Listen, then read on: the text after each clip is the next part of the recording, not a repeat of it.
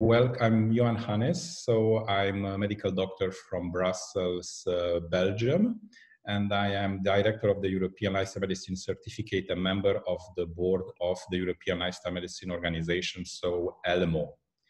I'm also welcoming here the moderators, so the president of the European Lifestyle Medicine Organization, Dr. Stefania Ubaldi. She will be in charge about moderating the chapter of sexual health and in lifestyle medicine. Then the moderator of the chapter of nutrition and physical activity in lifestyle medicine today, it's Dr. Ioannis Arkadianos.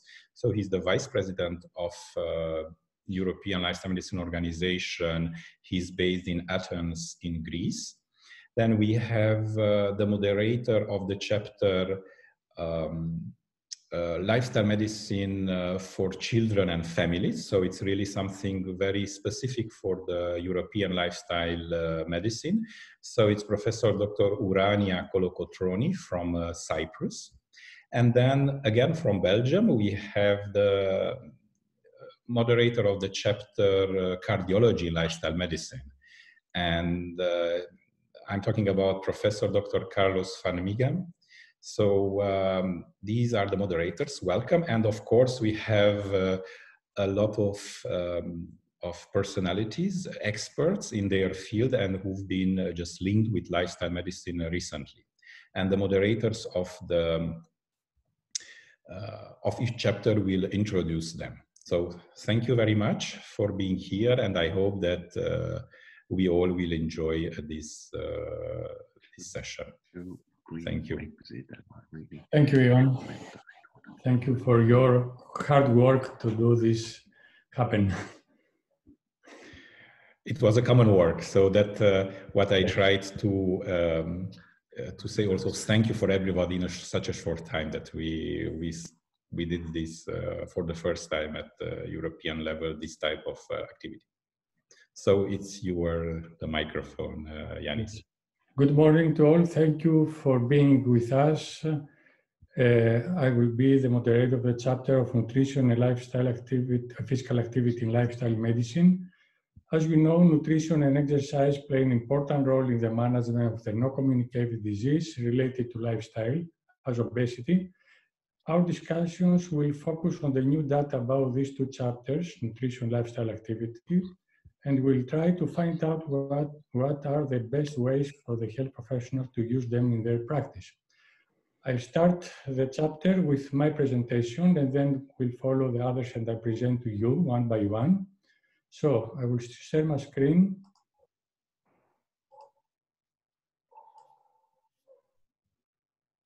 I hope that you can see.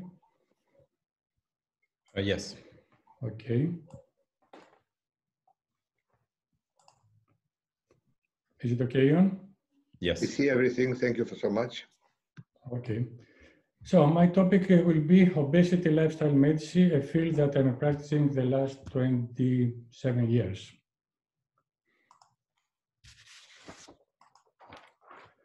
I hope that all agree that obesity is a lifestyle-related disease in the majority of cases.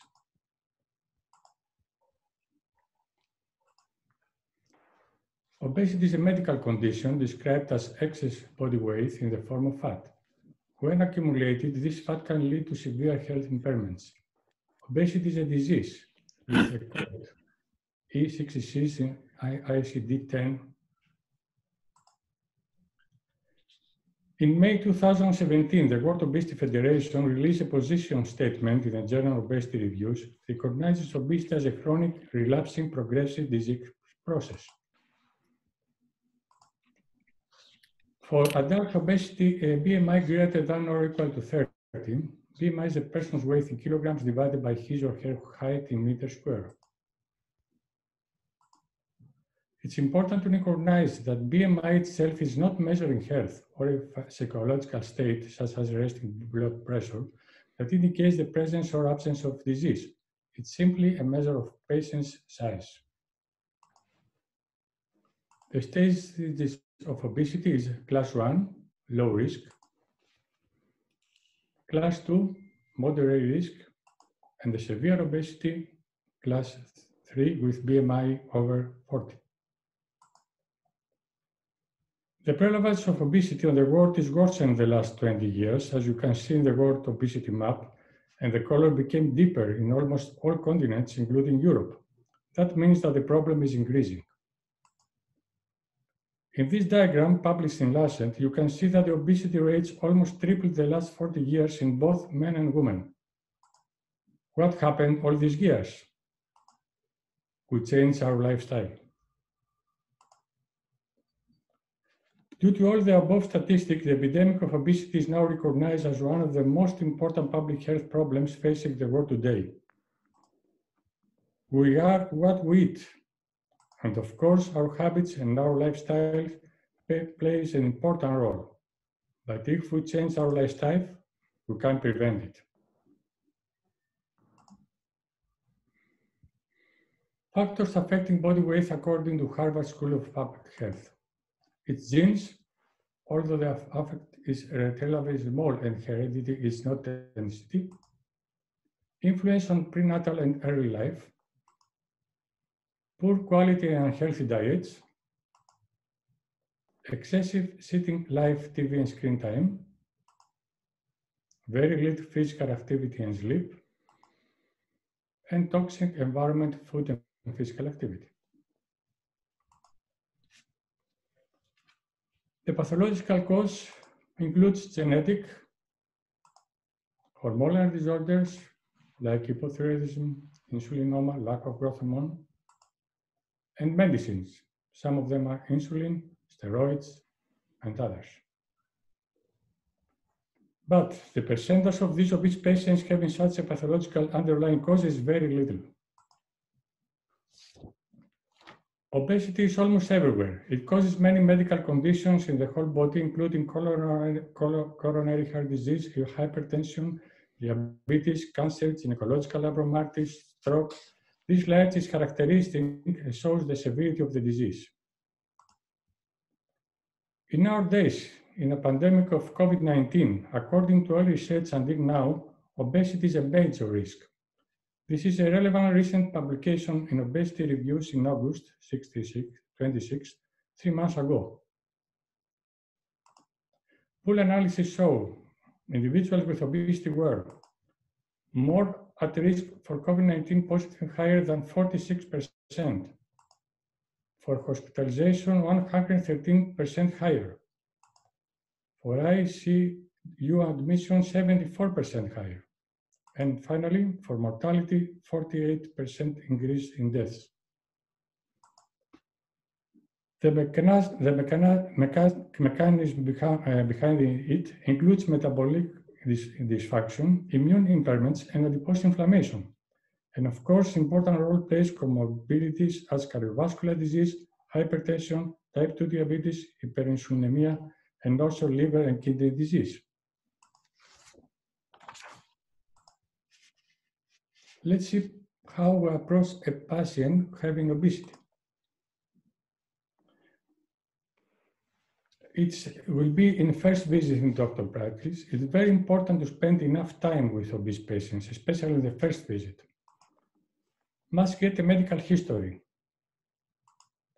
Asking for eating and lifestyle habits, including exercise, sleep, alcohol, smoking. Also to access the psychological state, stress and depression, to determine the BMI with measurement of body weight and height, to measure the body fat, measure the waist circumference, and also to plan a list of exams, including blood exams and ultrasound if needed.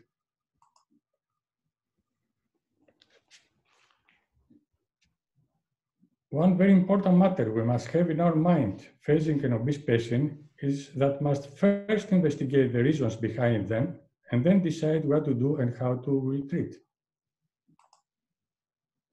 And very important is the patient's frequent follow-up. Don't forget that obesity is a chronic, relapsing, progressive disease process. Let's see the life interventions for prevention and treatment of obesity. It's nutrition, physical activity, limit screen time, stress management, social habits, and finally environment.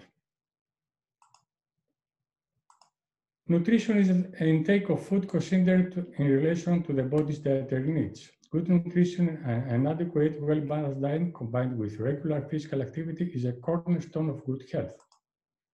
There are a lot of nutrition models for obesity management. Must choose the one that is easy for the patient to follow long-term according to his or her lifestyle. I will shortly present 3 models that I think that are easy for patients to follow. As I say to my patients, the point is to lose weight the way they live, and that is valid especially for the nutrition model they are going to follow. Mediterranean diet awarded from US News between 35 diet models as the best diet for 2020, with score 4.2 to 5, with partial rating for 4.8 to 5 in the category healthy diet. Planetary health diet. Maybe you have heard about it, that it was presented last year from a group of very significant scientists. First name is Professor Willett from Harvard University. The diet has been developed that promises to save lives, feed 10 billion people, and all without causing catastrophic damage to the planet. If you see, the proposed model contains a lot of fruits, vegetables, whole grains, but also dairy products, fish and poultry, and few red meats, and it's very close to Mediterranean diet product. Harvard University proposed a simpler model, the healthy eating plate, for adults and kids. Physical activity. Keeping active can help people stay at a healthy weight or lose weight. It can also lower the risk of heart disease, diabetes, stroke, high blood pressure, osteoporosis, and certain cancers, as well as reduce stress and boost mood. In Greece, inactive lifestyles do just the opposite. Every little change are good enough. Just choose to take the stairs instead of the elevator whenever you can. Screen time. Screen time plays year per year a significant role in obesity management and includes TV, computer, laptop, and PCs, tablets, smartphones, and computer games. Excessive research has confirmed the link between TV viewing and obesity in children and adults in countries around the world. Computer, video game, and internet use are associated with excess weight. Stress management, including sleep. Stress hormones it releases and the effects on high-fat sugary comfort foods push people toward overeating. This is mounting evidence that people who get too little sleep have a higher risk of weight gain and obesity than people who get 7 to 8 hours of sleep at night. The hormones associated with weight gain and obesity is serotonin, cortisol, and neuropeptide Y. Social habit. Alcohol. Alcohol abuse can certainly lead to obesity. A heavy drinker may be consuming an extra 1,000 to 3,000 calories per day on top of their diet. They are also likely to be engaged in a lifestyle that does not involve a great deal of physical activity. And alcohol has 7 calories per gram, don't forget it. Environment. It's family, work sites and active commuting to work, schools and active commuting to school, neighborhoods, access to public transportation, bike and pedestrian-friendly street designs and policies. Environment and obesity. We have the food environment, what type of food is available, how much it costs, how it is the market influences what people eat. The built environment, buildings, neighborhoods, transportation system, and other human-made elements on the landscape influence how active people are. And the new technology, of course, cars, computers, televisions, labor-saving devices, and so on, change what people do for work, transportation, and leisure. Major role play the globalization in terms of trade that gives easy access to cheap food, rapidly evolving technology that limits physical activity, income and socioeconomic status that affects lifestyle, and urbanization that affects diet and physical activity and exercise. Obesity is a lifestyle-related disease in the vast majority. Influence the health status in multiple levels and in a lot of systems. Must take actions. Health professionals must target basically to prevent and of course to treat obesity by evidence-based lifestyle interventions. If necessary, must use medicine and or bariatric surgical methods. And a very important one, must focus so that to act in young ages, children and teens, and one simple way is to change their lifestyle, focusing mainly in healthier nutrition habits and more physical activity.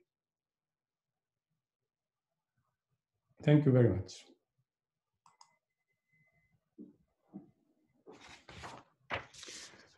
Thank you, Stefania. Ioannis? Yes. So I think that it was useful just to give a message that obesity is a major lifestyle-related disease and has reflects bad in the other disease. So let's go on with the next speaker. It's Dr. Reka Vernes, family, sports and lifestyle medical physician, country representative of Hungary of ELMO, and the topic of her speech will be exercise prescription for chronic conditions, COVID-19 and sports. Reka, please be on time on your 15 minutes and we can start your presentation. Thank you, Ioannis, for the invitation and the introduction. Let me just try to share my presentation with you.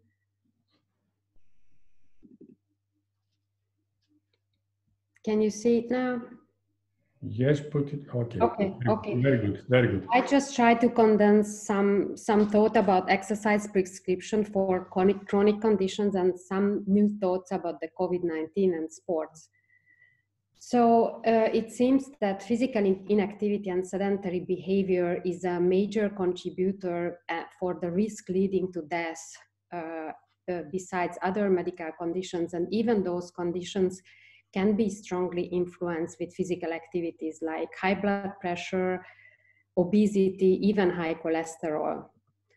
Low cardiorespiratory fitness is a major attributable factor of all-cause deaths, which is only comparable to high blood pressure in men.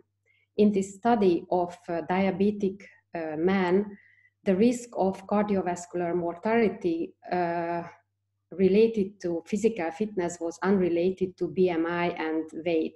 So obese men who were moderately fit and had less than half the risk of the dying than normal weight men who were unfit.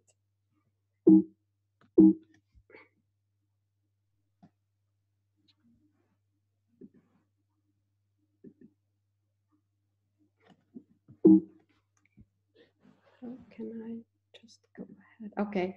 So, but not only the lack of physical activity not only contributes to cardiovascular disease, but also for mental health like depression and cognitive functions like dementia, and also metabolic diseases like type 2 diabetes and different kinds of cancers, mainly breast cancer and colon cancer. But the good news is that physical inactivity and sedentary behavior is a curable condition with the good prognosis. So as the way we learn in the med school how to prescribe different medications and treatments should be the way how we learn to prescribe exercise. And the way the framework for this is the FIT-TVP framework, where the frequency is the how often, the intensity is how hard, the type of exercise is the what kind of exercise, and the time is for how long. The volume stands for what is the total amount of the recommended exercise, and then the progression means that how the program should advance. So let's say this is like the framework for aerobic exercises for healthy individuals, and when we apply usually this framework for patients with the chronic conditions and adjust 4-day conditions and the other parameters. So for the aerobic exercise, the frequency should be 5 days per week of moderate or 3 days per week of vigorous exercise, or the combination of these two. The intensity should be moderate or vigorous and light only for those who are deconditioned. The time of the exercise should be the total of at least 150 minutes per week of moderate or 75 minutes per week of vigorous exercise, but even bouts of 10 minutes of exercise over the days are beneficial. The type of the aerobic exercises are the ones which moves large muscle groups on a continuous and rhythmic fashions. And the total volume per week of the exercise should be about 500,000 METs per week, which is about 1,000 kilocalorie per week. Sadly, this is only a few bites of chocolate. And that stands for 150 minutes per week of exercise. And it comes about like 6,000 steps per day. And the progression should be starting low and going slow in progression. The FITT protocol for resistance or muscle exercise would be, the frequency should be about 3 times per week, like every other day. And you can use different muscle groups for exercises for muscle fitness. And the intensity should be about like 10 different kind of exercises of 3 sets and about 10 repetitions of 70 to 90% of maximal effort. And the time depends on basically on for how many of minutes you can go through these exercises. And increasing the muscle, the progressive overload is the main thing as you need to follow to increase your muscle mass. And the type of exercises for the resistance training can be your own body weight training, or resistant band exercises, can be free weights or machines.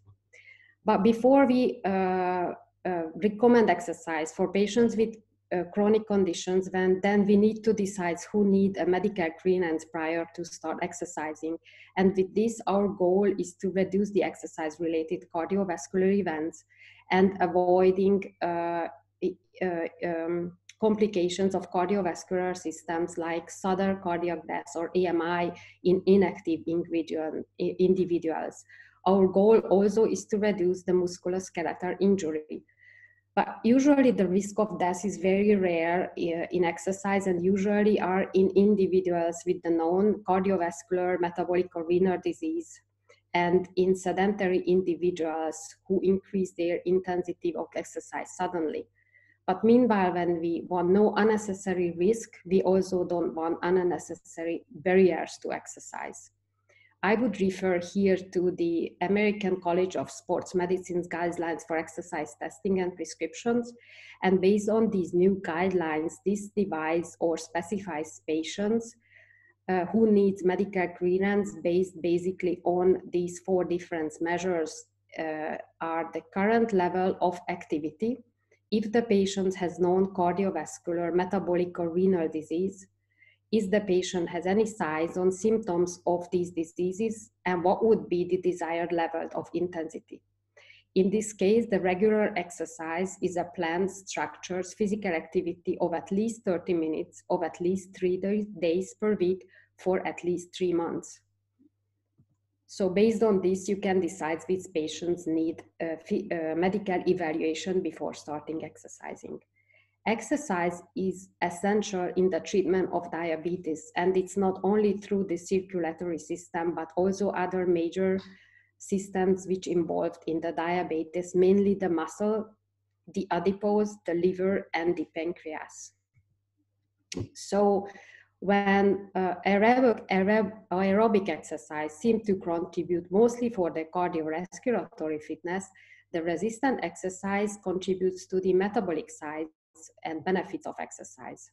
Muscle contraction increases the number of insulin receptors and GLUT4 transporters, and these help to get the glucose into the muscle cells and the other cells, so with this decreasing the glucose level in the bloodstream.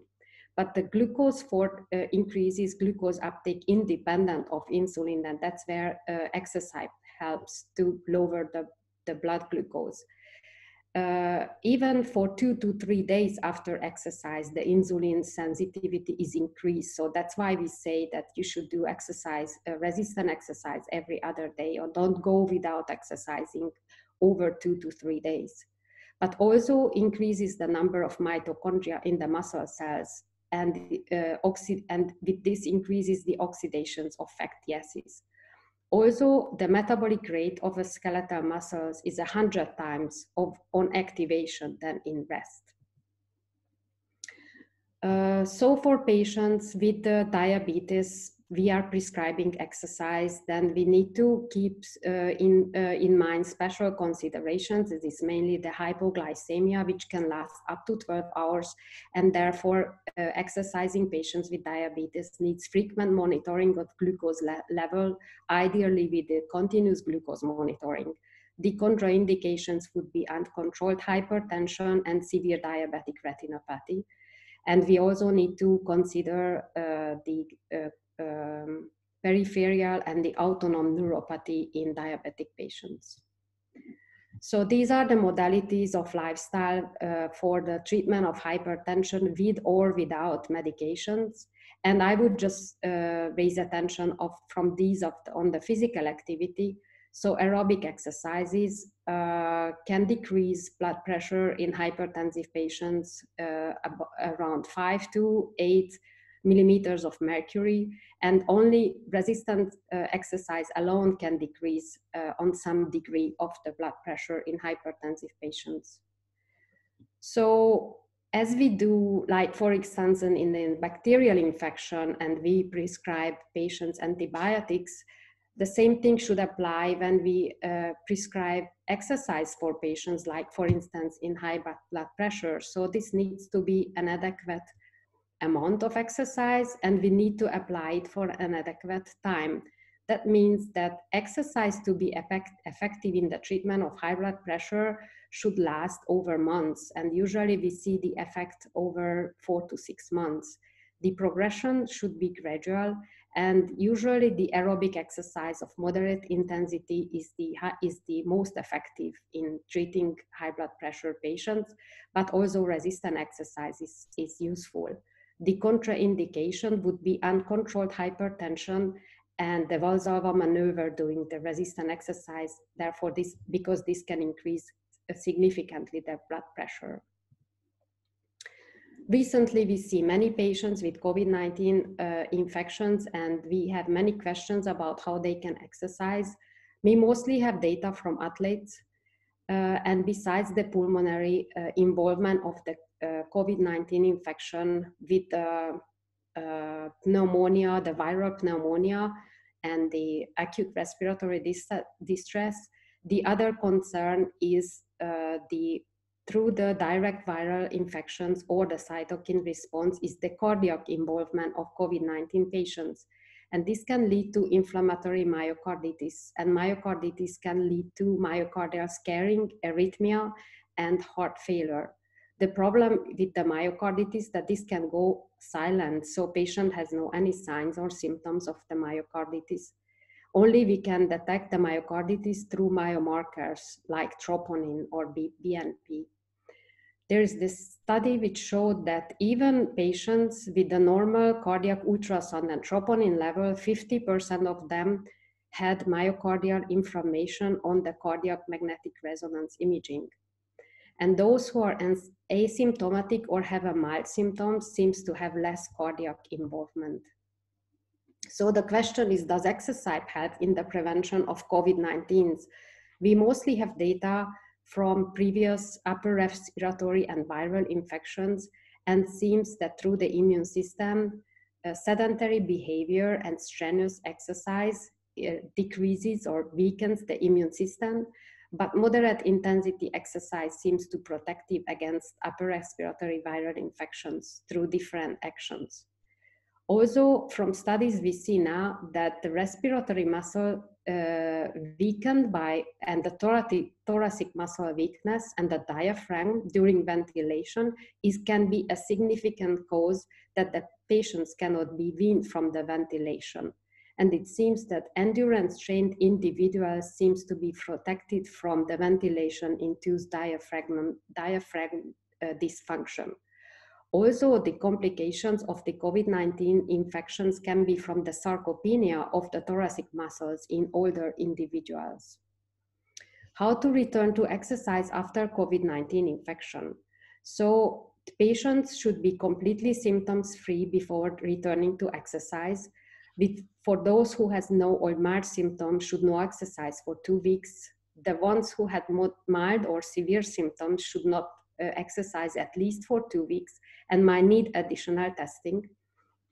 And in case of myocarditis, then the myocarditis protocol is effective and maybe rehabilitation for 3 to 6 months.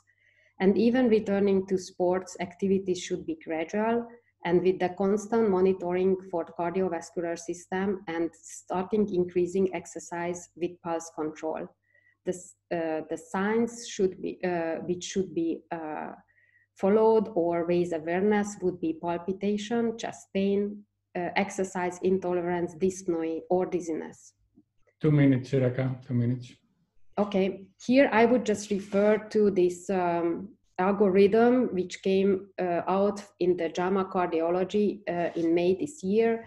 And here is a stepwise approach how to treat and what to do with COVID-19 infected patients.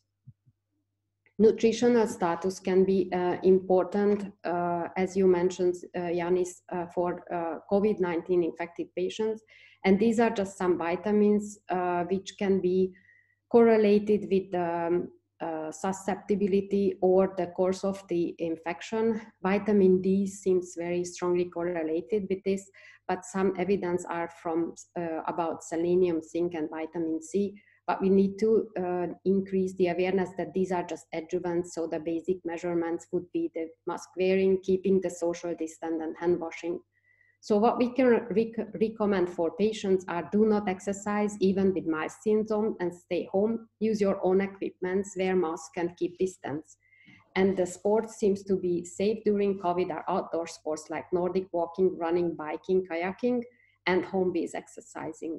Can you wear masks during exercise? It seems that you can. It doesn't affect vigorous exercise in healthy individuals, but you need to wear those because sometimes the stream of infected aerosols can be 20 meters from the infected individuals. But otherwise, we need to keep in mind that there might be another wave following the COVID-19 pandemic, and that could be the consequences of lifestyle and inactivity. But anyway, try to stay healthy and exercise during the pandemic. Thank you. Thank you, Reka. You were on time, so thank you very much. Let's go to the next speaker, Anna Horchev, nutritionist, master coach, and health fitness lifestyle advisor, founder of NutriHealth Coaching, Lifestyle Medicine, and Anna's Healthy Kitchen, Culinary Medicine. And the topic of her speech will be the path to change to a balanced way of living. Anna, you can share your screen. Hello to everyone. Thank you.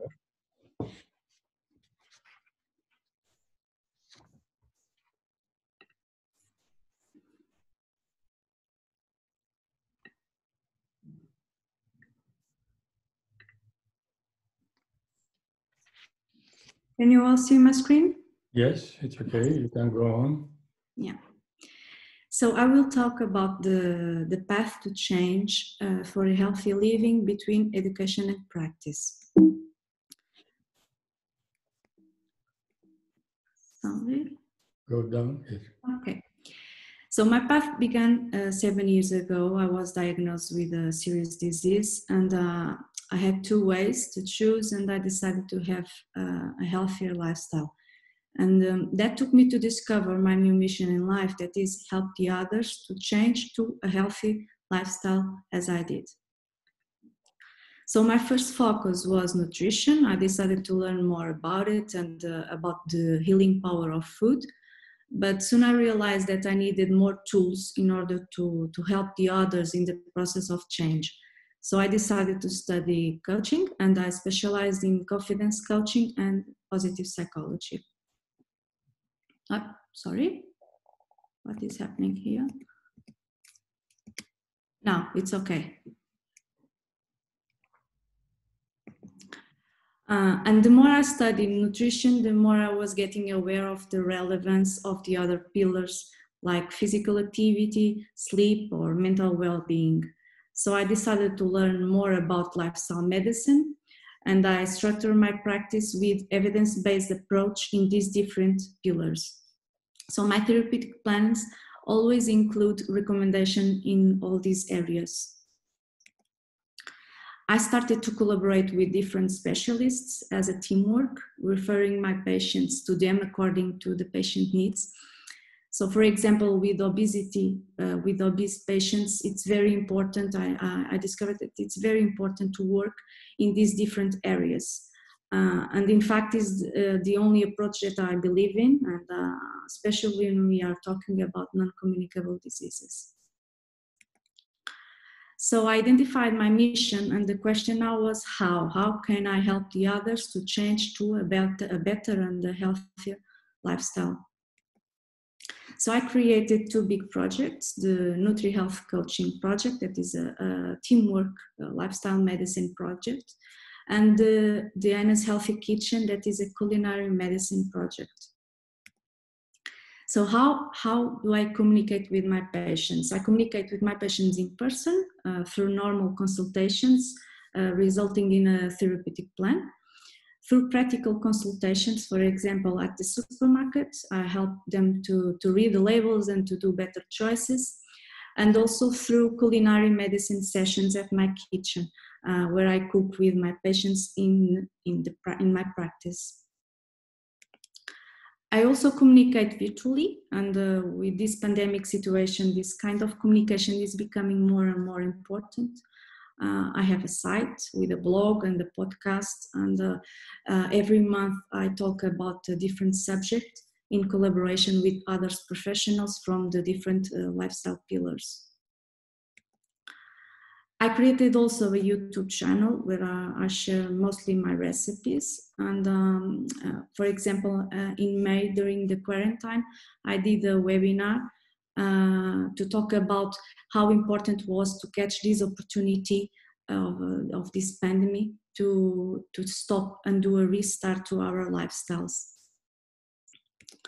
So I decided to identify who I'm going to focus my attention on. So different contexts, different needs. I created one-to-one consultations based on coaching fundamentals. Corporate context, as I have almost 15 years of working with companies in my background, before I decided to change my career, I knew the relevance of the corporate context in what refers to change the employee's lifestyle. So I decided to create programs directed to the corporate context, where I do workshops, lectures, and consultations. Kids, another context with different needs. So with kids, my mission is to give them information in a funny way. I teach them about the lifestyle pillars, always adapting to their context. And then we do an activity with fruits and vegetables, quizzes, and also some kind of game to include the importance of physical activity. So this is how I structured my practice until now. And there are some key findings that I would like to share with you. So the first is listening. Patients need to feel that you are really listening. And I learned that there are two kinds of listening. You can listen to answer. You are listening, but you are thinking in what you are going to answer. So you are not active listening. And you can listen to learn. You listen to learn your patient history, and then you formulate your answer, or better if you formulate a question. So there is a big difference between the two. Always explain. Your patient wants to know why and how, and the more you explain your recommendations, the more chances you get that your patient will implement them. So it's very important. Identify, get to know what is your patient motivation. For me, is the key for every process of change. find the patient motivation. Finding the correct motivation can determine if your patient is committed and focused, and it should be present in every consultation to keep the focus on. Always work as a team to achieve patient goals. The goal is the patient goal, but to work to achieve it should be a teamwork. Demonstrate and show your patient how to get there. And here is walk the talk and give the example, and also demonstrate your patient how to get to their goals. Your patient will need to know that you are there, so you inform, you demonstrate and show, and then you let it go, but you do a proper follow-up. So to finish, and I think that I'm on time, I would like to finish with a statement that describes my path, my practice until now. That is, sometimes I inspire my patients, and in my case, I know that is true because I have a life history that I know that can be inspiring. But more often they inspire me because it's all about learning with our experience and our patients, and adapt our practice to what we think that can be useful and helpful to achieve the patient goals. So that's it. Thank you. Thank you very much, Anna. You were on time and in less time, so we have more time for the next time for the discussion. Thank you very much for your presentation. It was very, very useful, I think, regarding the area you are practicing. So, our next speaker is Wojciech Malczyk. It's a medical doctor, consultant in gastroenterology and researcher at Ourania Medical University and the Center of Digestive Disease Endoklinika in Szczecin, Poland, if I pronounce well. His area of interest revolves around the microbiome, probiotics, and gastrointestinal disease for better health and well-being. The topic of his speech is Human Microbiome in 2020, the road ahead for health and well-being interventions. Wojciech, you have... Yes, good morning, everyone. Good morning. Can you see the screen? Yes, if you make it bigger. Yes, I'm just trying. Okay, good morning. It's a great pleasure to see you all and welcome at your screens. I would like to share some information about what's going on in the microbiome in 2020, because this is a crucial organ. These are my disclosures. And if you see at the microbiota, we have to say that any stress, and stress can be physical, psychological, it could be diet, it could be lack of physical exercise, or too much of physical exercise, can lead to microbiota alterations. And these microbiota alterations can impair the gut barrier, and this can trigger lots of pro-inflammatory events leading to systemic reaction. So the question is, what is healthy gut microbiome? And this is a long-going debate. There are many papers on this, but in general, we can say that the microbiome, which has the high diversity, which is very diverse, it's resilient, resistant to stress, and possess high functionality. So this is a picture of a healthy colon at colonoscopy. And this we can say it's a healthy microbiome in general, of course. And the microbiome of low diversity, it's very, can contain pathobionts like Clostridium. And this is a picture of Clostridium difficile infection. So it's definitely a person with low diversity microbiome, and sometimes we call it dysbiosis. But a part of definition, we can ask whether we can influence and modulate gut microbiota, not really going into the definition what is healthy, what is unhealthy. And we can influence the microbiome by lifestyle changes, so by various dietary interventions and calorie restrictions, for example. It's a powerful intervention modulating microbiota. Physical activity, of course, and the other lifestyle medicine interventions, either psychological or physiological. And of course, we can also use pharma and non-pharma therapies like prebiotics, probiotics, symbiotics, Psychobiotics, fecal microbiota transplantation, which is powerful to modulate microbiota. We can use variety of antibiotics and new so-called non-absorbable antibiotics. And of course, we can influence the microbiome also by medicines. And we have some proofs already published in the literature. And for example, a big study in India where more than 7,000 pregnant women were enrolled, giving birth to newborns, and those newborns, there were more than 4,000 newborns, were getting probiotic or symbiotic, which is a prebiotic and probiotic, for 7 days in their first month of life. And the researchers observed 40% reduction of sepsis and reduction of upper respiratory tract infection. This is a powerful intervention because sepsis is a major cause of death in countries like India. So when we talk about the reduction of sepsis and reduction of upper respiratory tract infections, we have to point out to gut-lung microbiome axis. And I think this is very relevant in the context of SARS-CoV-2 infection and COVID.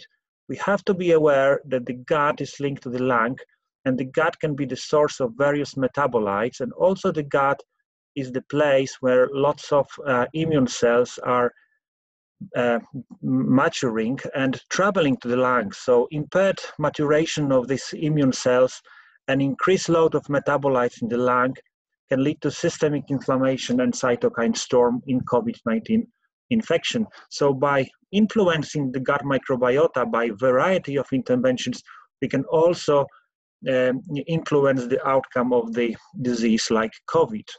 And for example, there is very good data implicating the role of inflammasomes. These inflammasomes can be triggered, for example, by spike protein in SARS-CoV-2 infection. And we know that the microbiota and certain drugs, possibly through microbiota, can also affect the activity of this inflammasome and can either lead to cytokine storm or could lead to the healing. We also have other proofs like fecal microbiota transplantation, and we know that this intervention is very effective in Clostridium difficile infection treatment, but also more recent studies showing that, for example, FMT is slowing the progression of type 1 diabetes, which is really a nice study published in Gut this year. We have also other proofs, like this is one of our recent systematic review and meta-analysis published this year, showing that prebiotics and probiotics influence in positive way cardiometabolic risk factors in healthy people. Also, when we supplement dietary fiber in bigger amounts to patients with type 2 diabetes through modulation of gut microbiota and gut barrier, we can positively influence the patient's glycemia. And also another proof showing that if we modulate microbiota, this means by probiotics, before the surgery, especially major abdominal surgeries or transplantation like liver transplantation, we can minimize the risk of surgery-related infections even up to 3 months after surgery. This is really spectacular. And also we see that nowadays, at least for digestive tract disorders, microbiota alterations somehow are implicated in majority of conditions. And also it's a possible link between psychological aspects and those diseases. We have to be aware that almost 50% of chronic GI disorders are linked to depression or anxiety. And that's why we talk today about psychobiome, and there are new concepts like psychobiotics, which are novel probiotics, which can influence the gut-brain axis and minimize the effect of stress in various chronic conditions. And for example, we have also new guidelines like American Gastroenterological Association guidelines on probiotics. This is very interesting because such a big organization for years has been neglecting the role of probiotics, but this year they issued the guidelines and they say that probiotics might be effective in the prophylaxis of Clostridium difficile if the patient is on antibiotics, can prevent necrotizing enterocolitis in newborns and can prevent inflammation in J-pouch surgery. And this is a positive recommendation. The AGA gives negative recommendations to use probiotics in infectious gastroenteritis and gives no recommendation, but just because of knowledge gap, to use probiotics in ulcerative colitis, in the treatment of C. difficile, in the treatment of Crohn's disease, and in the treatment of irritable bowel syndrome. But this is somehow controversial as for irritable bowel syndrome, because we know that there are recommendations like this one from 2017 by the World Gastroenterology Organization and American College of Gastroenterology, when they recommend to use those probiotics in selected patients in IBS. And also we can think outside the box. Maybe it's not the matter if we shall give the probiotics, but for how long. And there are studies, this is a very nice study from Poland, showing that if we supplement probiotics to patients at risk at transplantology wards, we can, for a longer time, for example, 1 year constant, all patients are getting probiotics. During this 1 year, the number of C. difficile positive patients drastically dropped down. And when we abandon this intervention, the C. diff infections rise again. And there are also very good proofs that microbiota modulation is influencing NASH, non-alcoholic steatohepatitis, which is more and more frequent nowadays. And we know that there are some gut barrier abnormalities in the pathogenesis of this. And by using the dietary interventions with polyphenols, prebiotics, and of course exercise, we can postpone the negative outcomes of this disease. And also there are proofs that microbiome alterations are present in liver cirrhosis, and modulating microbiota in these patients can also have positive effect. We also know that certain drugs like proton pump inhibitors can influence microbiome and can increase the risk of infection.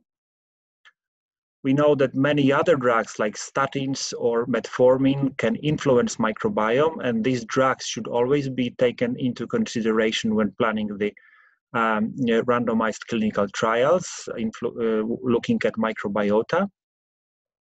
And we also have to take into account nutrition. This is a very nice study from last year showing that if we consume a large amounts of salts, sodium salt, this can have a negative effect on microbiota and can stimulate the release of pro-inflammatory cytokines.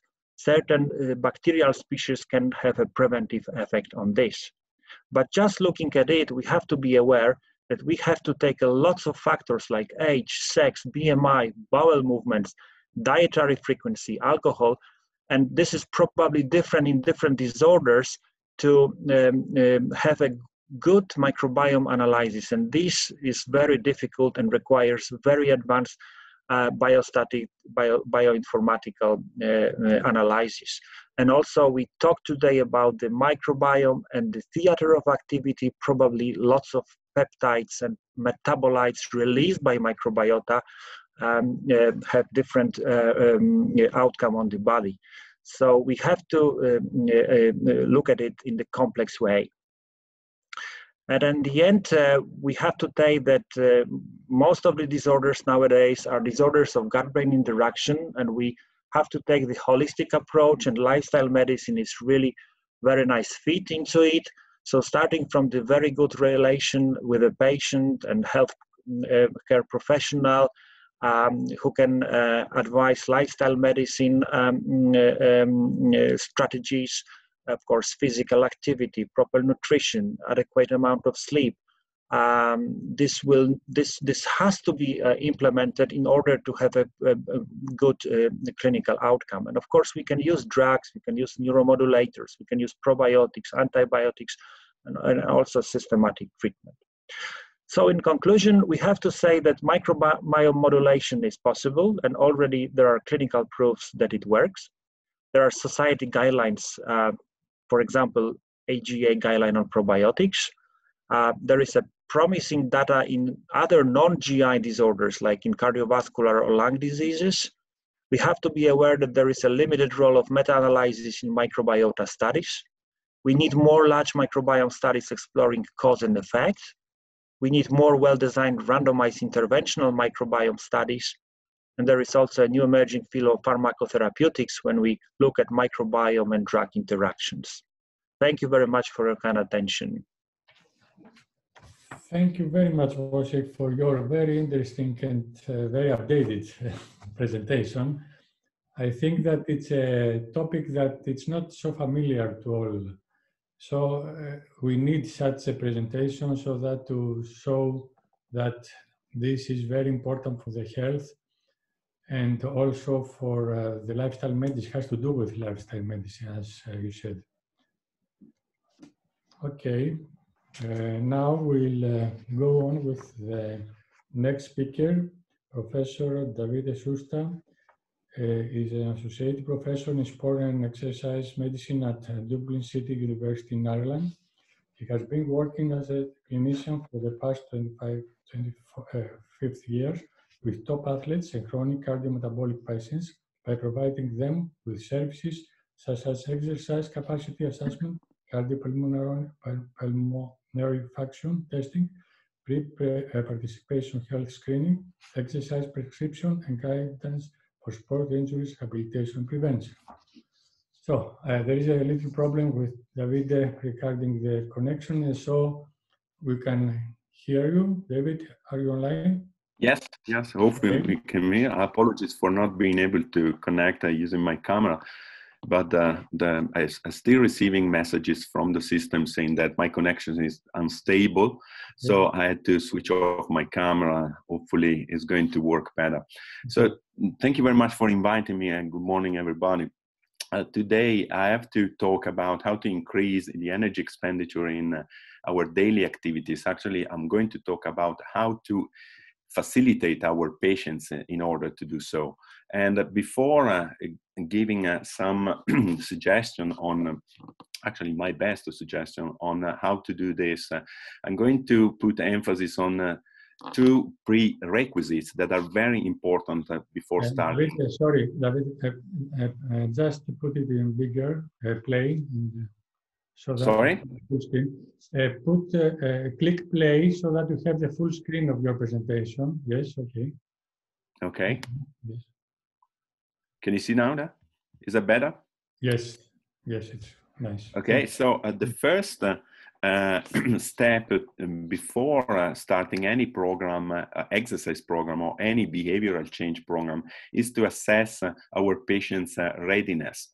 And this is something that can be done easily and quickly by just simply asking this question you can see on the screen. And if your patient tick the first box, the first answer, I do not intend to increase my physical activity in the next 6 months, is better for you and for the patient to drop the idea to start any program, because they are not ready and they probably need to do a few steps back in the process and start again with some motivational interviewing and some health literacy activity, so that they can be ready to change their behavior, to adopt a new kind of lifestyle. Instead, if they tick any of the three boxes at the bottom, they just need some guidance and some support for them to be more effective in introducing exercise in their daily routine, and for them to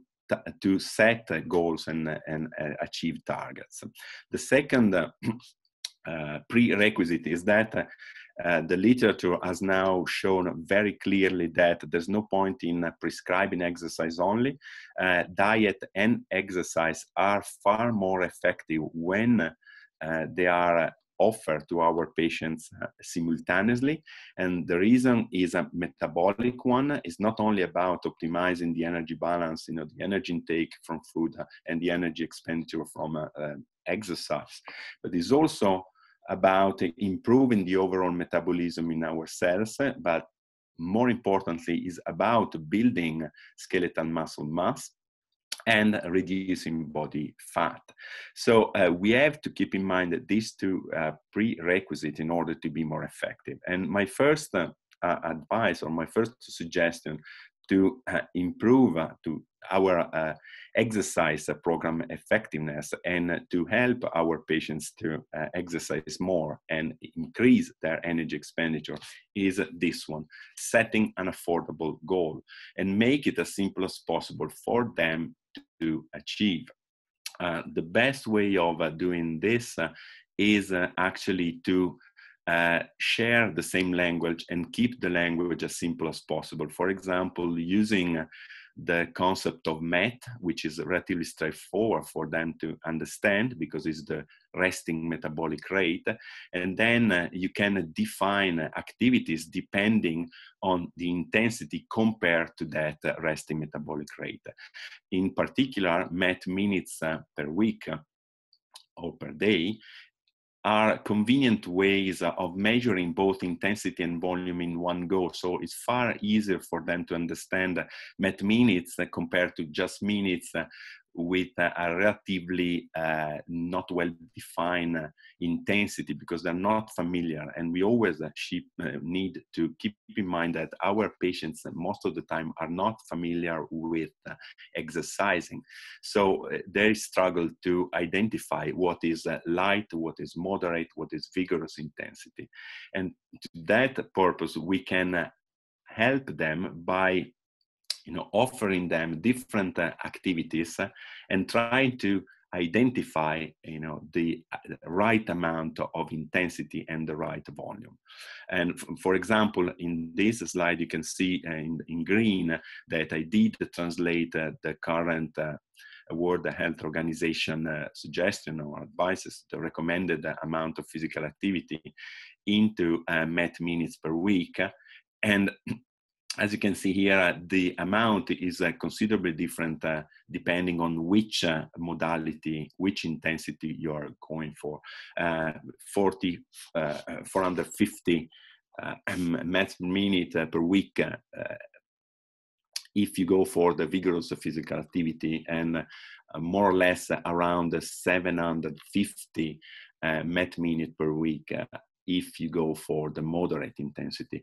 Obviously enough, it's not easy to understand even for us as the ones prescribing exercise, which activity is actually more likely to offer a moderate intensity compared to a vigorous intensity. And to today's purpose, I would suggest to have a look at this compendium, the one you can see at the bottom of the slide. This was published many years ago and is regularly updated. In this compendium, you can find that most of the human activities are coded and classified depending on the MET values. And so doing, you can be more accurate in prescribing the right dose of exercise and the right modality for your patients.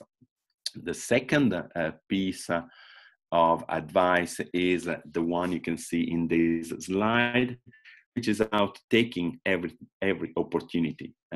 Actually, our role should be empowering our patients to be able to take every opportunity, more or less everywhere they are. For example, at home, one of the strategies is to reduce sitting time, as been told before this morning.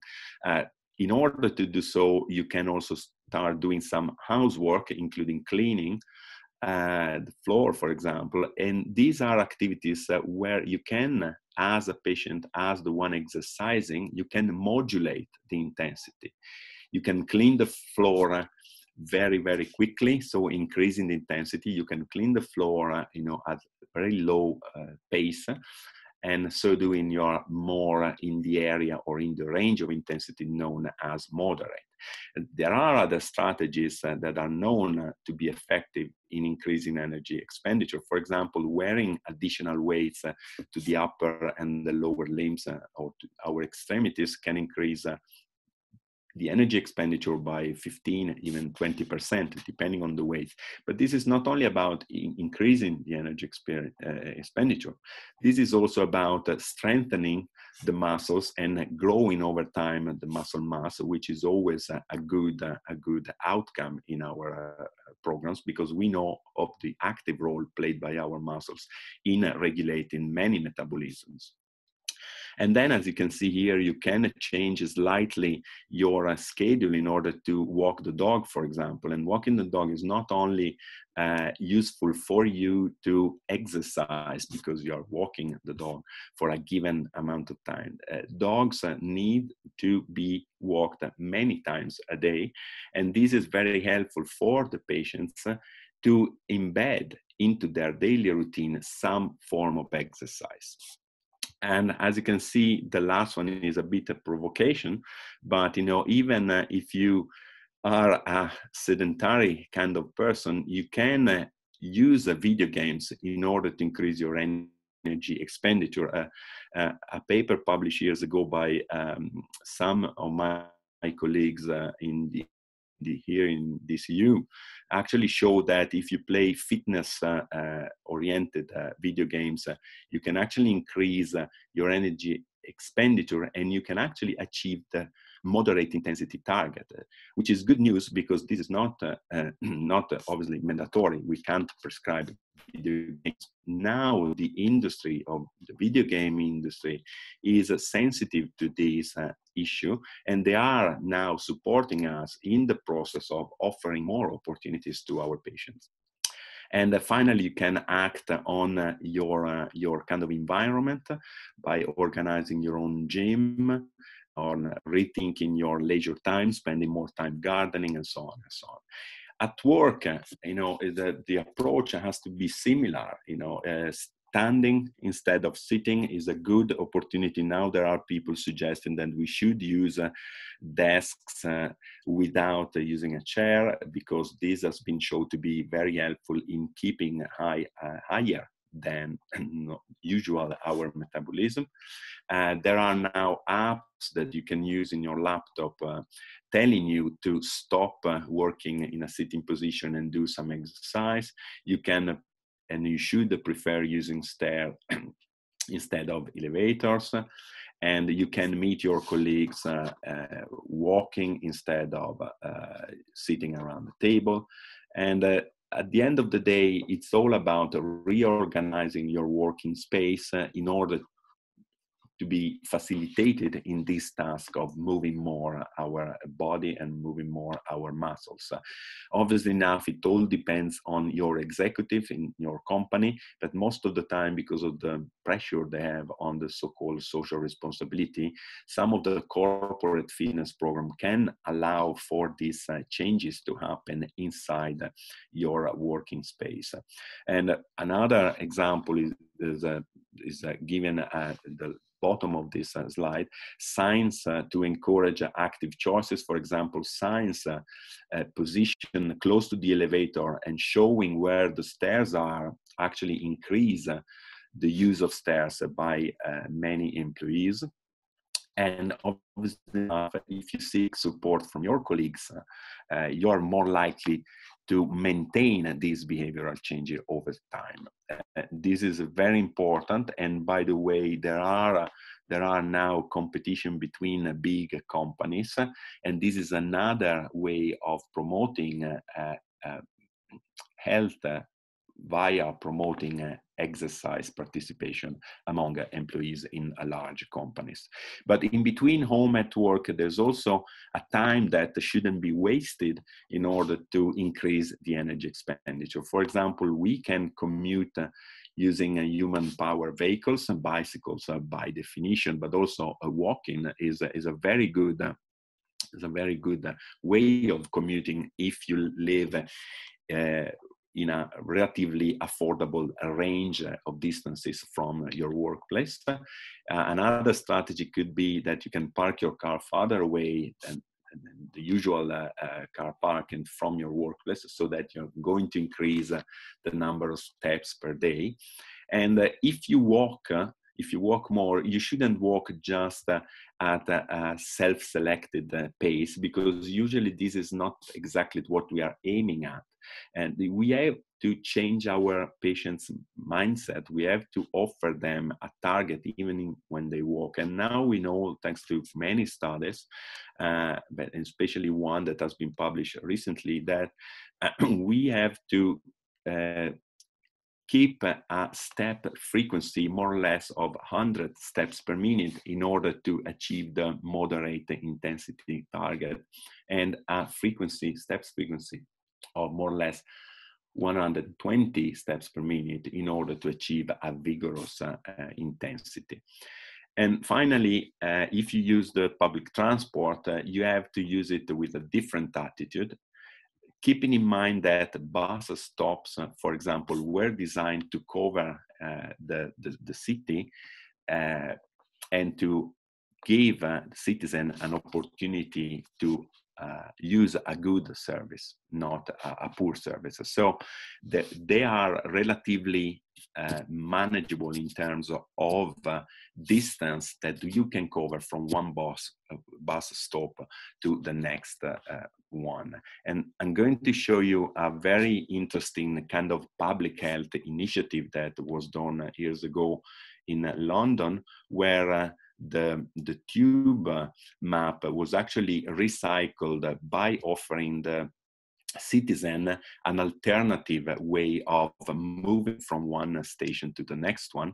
And as you can see, all of these small numbers are there to show the time you need to walk from one station to the next one. And this is, again, especially in pandemic times, very useful for our patients to embed into their daily life routines some exercise, but it's also useful for other people to be more aware of the fact that sometimes you take the public transport just for just to cover a distance that is absolutely walkable distance. So instead of going for the public transport, we should go always or we should advise our patients to go always for this kind of activity. And finally, probably the most important of all the advice is that we have to be ready to empower our patients to interrupt prolonged muscular resting. This is probably the key factor in making them healthier and more active.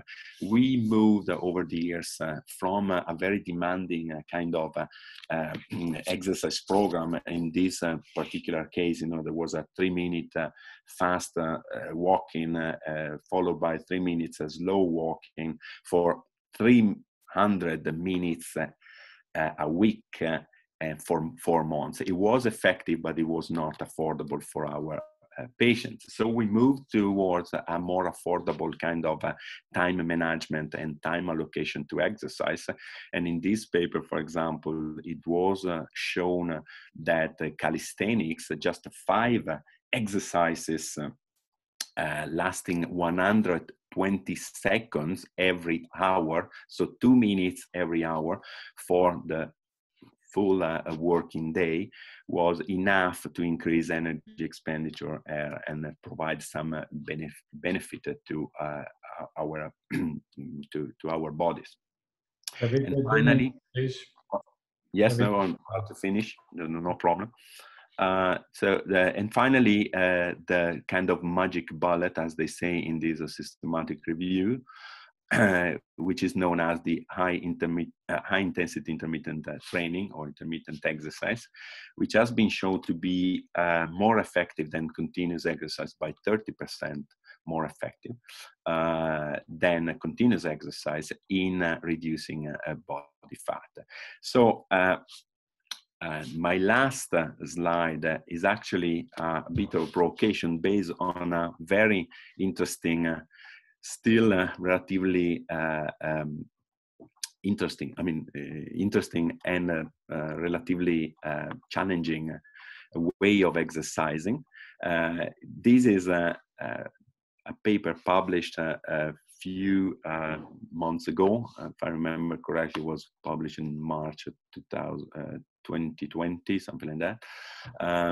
And their approach was asking people to exercise for only 4 seconds every hour. So, so that over the day, there were only 160 seconds of exercise. The intensity was very high. The perception of intensity was also very high. But the good news is that this kind of approach, while sitting for 8 hours, was enough to reduce postprandial plasma triglyceride by 31%, and was also good at elevating fat oxidation. So in other words, it was good enough to improve the overall efficiency of the aerobic metabolic mill. by an average of 43%. So the bottom line and my take-home message is that we just need to forget all the gadgets, all the frills, all the expensive devices, all the expensive equipments, the apps and so on, and we just need to move our muscles. Thank you very much for your attention. Thank you very much, Davide, for your presentation and the useful tips you gave to us. So we'll have some time in the end to discuss. Next speaker is Professor Mieghem from Romania. He's the head of gastroenterology department, Carol Davila University in Bucharest. So, Professor Mieghem, you have. Hello, everybody. Do you see my screen? Yes. I'll make my full screen. Thank you. Thank you, the organizer, for inviting me to have this speech, and congratulations, because I see that even it is Saturday, we have more than 160 attenders. And also I would like to thank a lot Professor Arkadianos for leaving me this position, because almost everybody has spoken, easing my task. Even the very, very interesting speak of Professor Marlix from Poland, the influence of microbiota on fatty liver disease might be very important, and you can manipulate the microbiota in favor of treating fatty liver disease. My three enemies in our days in fighting against fatty liver disease is the TV, the COVID pandemics, and alcohol consumptions. And I will explain you a little bit why are those problems. In my country, nobody drinks alcohol. Everybody drinks only their plum brandy, which is containing no alcohol, and their grapes from the vineyards, which make wine, which has no supplementary alcohol. I'm joking, because it is very, very difficult to have somebody to be very sincere about alcohol consumption. So we have to define very clearly what is this non-alcoholic fatty liver disease. The TV is sending very bad habits. Messi is eating chips, and our football player Haji is drinking beer, and everybody is staying at the TV set looking to sports. So there are bad habits on the TV, as one of my other panelists have shown us. So to be very short in my speech, non-alcoholic fatty liver disease means many diseases. First, in first place, is the hepatic steatosis, which is very, very frequent. Steatohepatitis, which might be inflammation, and then comes fibrosis, and finally cirrhosis. It is a very high prevalence in Europe as in the United States of America, more than 23%. But if we have also diabetes too, the percentages are going higher, up to more than 60% in Europe. So it's a problem, especially if you have comorbidities. It's a multi-system disorder, which includes hypertension, myocyte dysfunction of the heart, insulin resistance, fasting glucose, beta cell dysfunctions, inflammation, and also kidney injuries. The economic burden of NASH is very, very important. More than 600,000 cases of advanced NASH in the United States of America, and lifetime direct cost may be more than 200 billion of United States dollars. The epidemiologically, we make parts from ages. Even in childhood, there might be non-alcoholic fatty liver disease, but the large amount, up to 30% of the population, adult population, might have fatty liver disease. You see, severe obesity and type 2 diabetes might have almost all of them, more than 70% non-alcoholic fatty liver disease. The progressions is important, because when you have cumulative risk factors, you go from simple hepatic steatosis to steatohepatitis, which means inflammation, and then in a few years you may go to cirrhosis, which can lead to decompensated cirrhosis of hepatocellular carcinoma, which is a very, very bad condition. So somewhere around 30% of the adult population might go to decompensated liver cirrhosis and hepatocellular carcinoma, which is very bad news. We know what metabolic syndrome is. I wouldn't insist on this slide. And the risk factors are very important: abdominal obesity, insulin-resistant, type 2 diabetes, hypertriglyceridemia, older age, and hypertension. And lifestyle risk factors are important: physical inactivity, calorie excess, weight gain, and carbohydrate rich in sugar and high-fat diets. So lifestyle management is very important. Weight loss is very important. You have to use your energy stores and so reduce your visceral adipose tissue mass to decrease the fatty acid delivery and uptake and reduce peripheral and hepatic insulin resistance. So you will increase beta oxidation and reduce intrahepatic triglycerides. Weight loss must be significant. Only a tiniest weight loss should not influence fatty liver disease. You have to lose a lot of weight, somewhere around 7 to 10% of your body weight, in order to have the chance of reducing your fatty liver disease. So the caloric goals are based on the initial body weight, and you see it's different if you are under 113 kilograms and you have over 113 kilograms.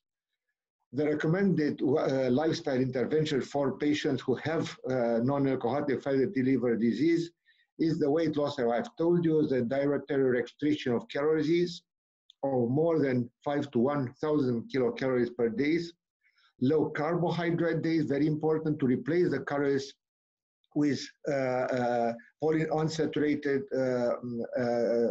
fatty acids or monounsaturated fatty acids, to consume zero-calorie beverages, but some of those zero-calorie beverages are increasing your appetite, and also increase physical activity. It was already told in other speaks today. Physical activities is very important. It can enhance insulin sensitivity, reduce the progression to type 2 diabetes, maintain weight loss, reduce visceral fat, improve cardiac output, and be favorable to modify the lipid profile.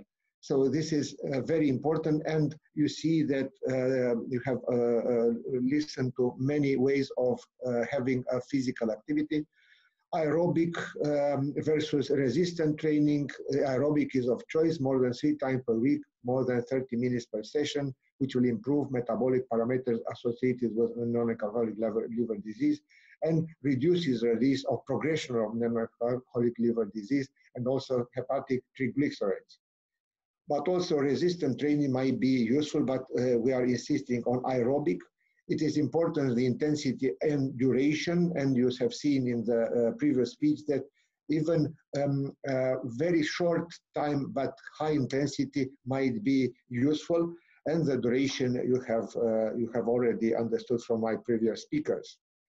Nutritional medical therapy could include fructose sweetened beverages in order to replace some 25% of the energy requirements, and low carbohydrate diet, which might be very, very important. You see calorie restriction diet and carbohydrate restriction diet might induce 4% weight loss. Low fat diet is very important. So even if you are having a normal isocaloric diet, if you have high fat isocaloric diet, which can increase liver fat. So it is important the total fat intake and the total calorie intake. Weight loss is the cornerstone of reducing fatty liver disease. The Mediterranean diet, you already know it, is very beneficial. The components of the Mediterranean diet, I wouldn't insist, everybody knows it. You have to avoid monounsaturated fatty acids because they will increase inflammatory effects, will increase hepatic steatosis and insulin resistance. And you see decreasing total fat and carbohydrates might improve your liver function. If you have a diet in low saturated fat, you will increase your NASH activity.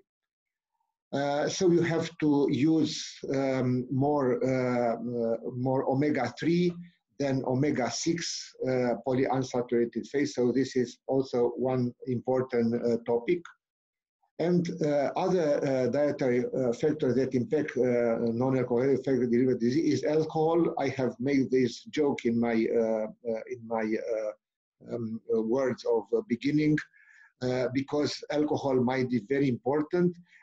If you have an advanced NASH or liver cirrhosis, you have to have complete abstinence. But as you have seen from my previous speakers, alcohol contains calories and induce increase in appetite. So you'll eat more calories if you are drinking alcohol. So the advice is not to use alcohol, even if it's a very pure wine or a very pure Troika, the Romanian plant brandy. Coffee might be important also for fatty liver disease, but it doesn't appear to correlate to amount of caffeine, and also it is considered a reasonable adjunct to patients with non-alcoholic fatty liver disease. Vitamin E, even if can lead to histological improvement, on long term it may increase all causes of mortality and the risk of to develop prostate cancer. The behavior activity is also very important, and the weight loss might be dependent also of the emotions, thoughts, and diets. In conclusion, ladies and gentlemen, weight loss, physical activities, and dietary changes should be implemented in long-term basis on all patients with non-alcoholic liver disease, but especially in patients with steatohepatitis, because we consider that steatohepatitis is the moment when things can move towards fibrosis, liver cirrhosis, and then the compensated liver cirrhosis and hepatocarcinoma. The Mediterranean diet, even if you are calling it in other terms, the principles are quite the same. It's a healthy eating model that has been shown to improve cardiovascular disease, metabolic syndrome, type 2 diabetes, and NAFLD. And the multidisciplinary approach where physicians work together with trainers, with dietitians, psychologists, exercise physiologists, and so on and so forth, in order to improve alcoholic fatty liver disease on a long-term base. Thank you for your attention, and I'm looking forward for your questions. Thank you very much, Professor Degulescu. Very, very nice. Your presentation was useful, was interesting, and I think that we'll have questions from the audience. So I would like to thank all of you. You were all on time. That was very, very good for the program of the Congress. And I think that we have a couple of questions from the audience, just to see. The one is from Dr. Marlitz. How long we have to use probiotics before we can see measurable changes in health? It's from George Sakas, it's from Greece, as I know.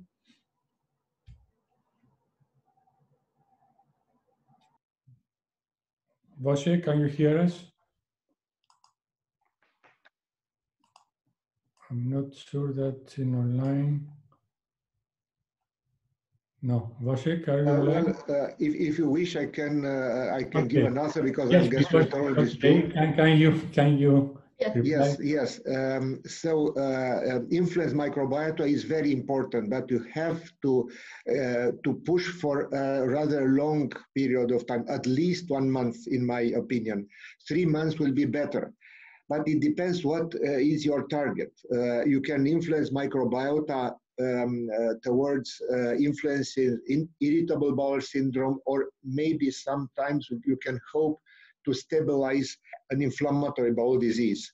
So you have for a long track to take those probiotics. You have to make in my opinion too, we have to recommend it for 2-3 months. Yeah. And it depends also on the grade of the dysbiosis, because if we are doing the test, microbiota test, we will receive a report of the dysbiosis, and if the dysbiosis is very, very high, 17 or 16, then we have to take these probiotics for a longer time. Another thing that I would like to underline about microbiota is that during COVID, it is described dysbiosis with lower bifidobacterium and lactobacillus. So the treatment with probiotics should be considered also in COVID. Okay, thank you. Professor Diculescu, another question for you.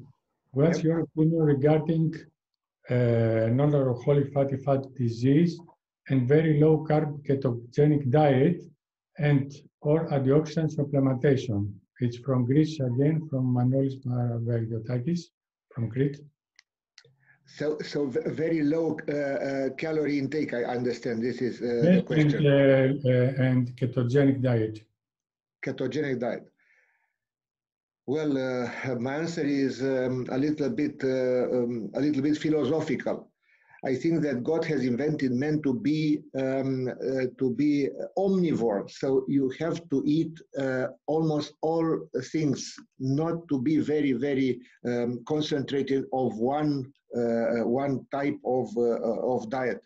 Only be vegetarian or only be using only proteins or so on and so forth. So you have to be very careful, because a very severe diet can induce very complex disease. We know from the history of mankind that having a restrictive diet on the boats who were across the Atlantic have proven the existence of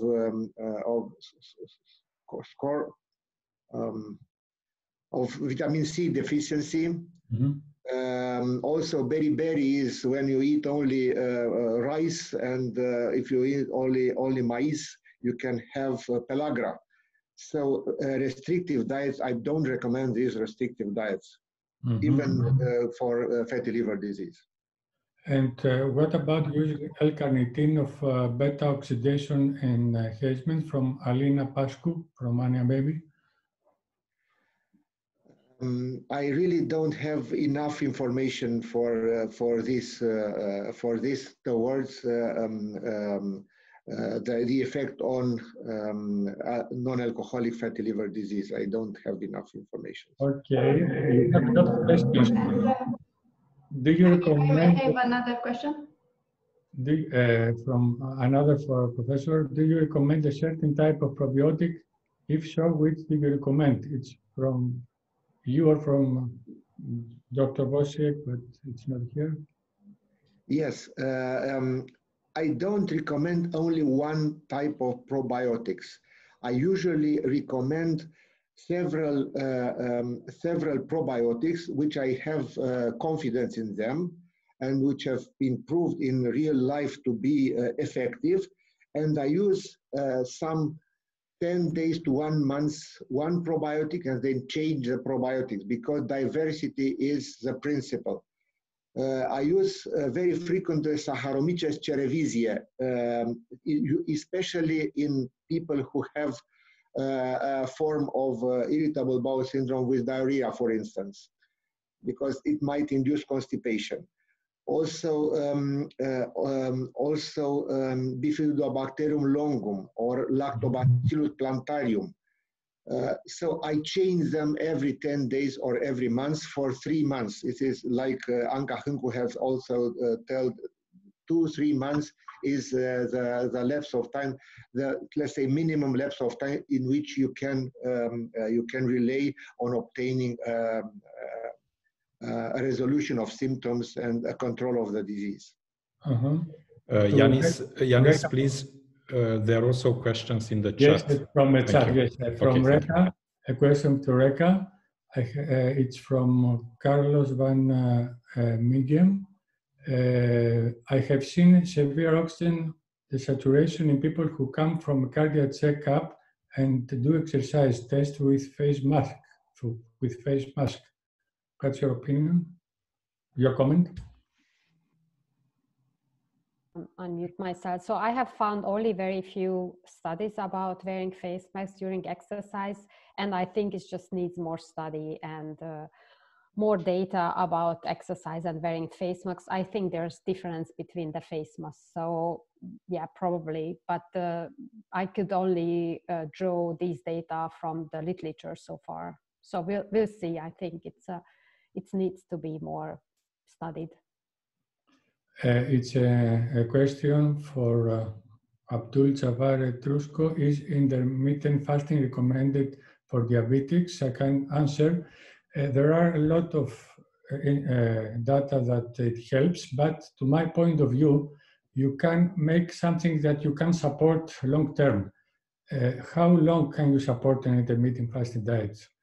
You know, maybe you have to see a model that it's more easy to follow. Mediterranean diet is a very good model with a lot of bibliography, and also helps in all this to control diabetes and cardiovascular disease.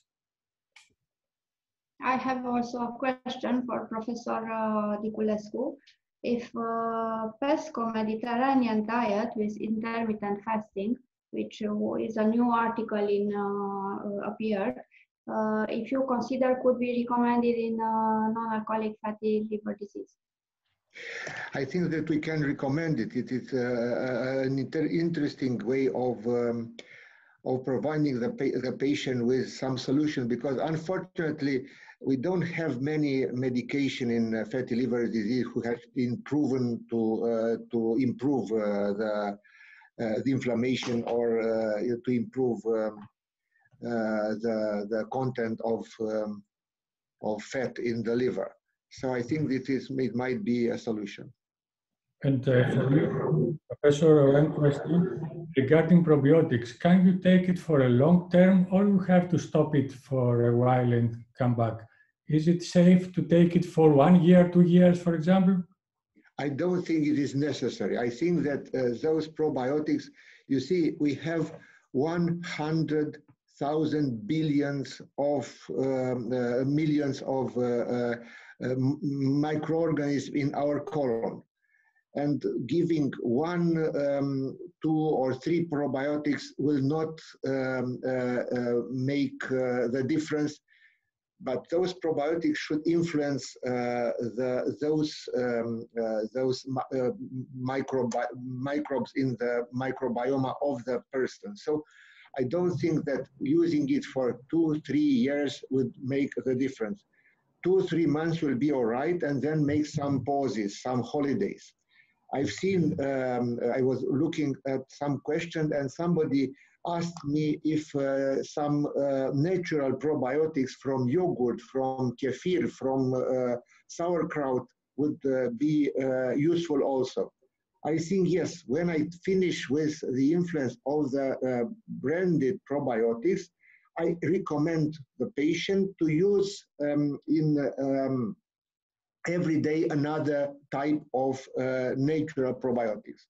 So one day yogurt, another day kefir, another day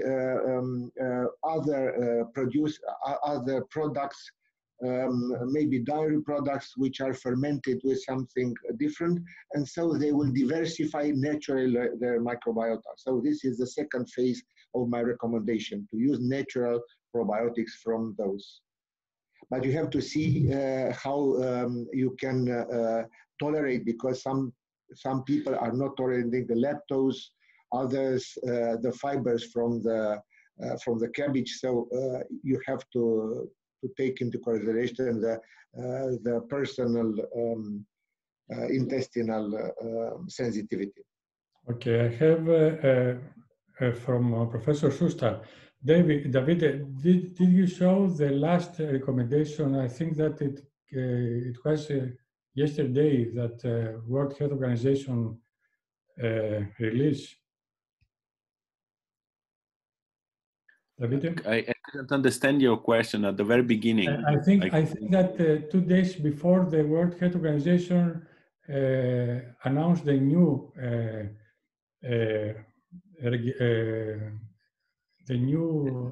physical activity recommendations. Have you any update? Do you have something to comment? It's very new. I saw it in the news. No, I couldn't have a look at the new recommendation. I was actually waiting for them because, as you probably noticed from my presentation, now we should move to a more affordable way of exercising by reducing the exercise time and by increasing the recovery time. If you ask your patient to exercise 5 times a day for at least 30 minutes, usually most of them are not ready and are not able to do this, and for this reason they can fail and they can be frustrated and they can drop and they can stop exercising, drop the program and stop exercising. So they are likely to move back to their original risk factors profile. So must be more realistic with what we recommend to our patients. That to be easy to follow. Yes, that's the meaning. That's the message. But more realistic, but also we have to support them according to their needs, not only according to our recommendation, our rules, and everything we know from science. And we have to adapt our scientific knowledge to their needs, which is what is actually challenging in many chronic patients.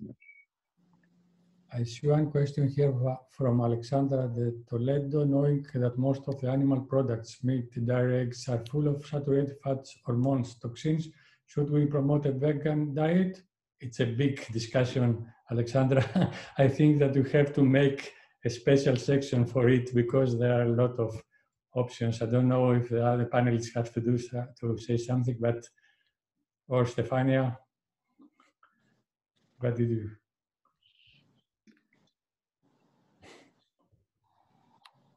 Dr. Ubaldi, the president of Maybe, Ioannis, if you allow me, I can share with you the guidelines that you mentioned. It's okay? Okay, I think that, yes, I asked Professor Susta if it has read it. I think that you can. Here it is, 150 to 30 minutes of moderate intensity activity.